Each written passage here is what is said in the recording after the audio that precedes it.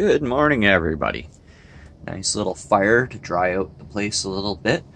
I started it up last night and got it going. I woke up around about 3.5 hours after I got this going, and I loaded a little bit more in there and let it go, and then went back to bed.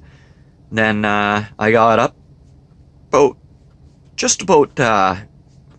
I'd say just about 5 hours afterwards, and I stuck a little bit more paper and some more of this here press wood in, and I went for a quick drive from the auto mall back to here where I'm parked now, and she's going again. So I guess I've learned how to keep that fire going for the whole night.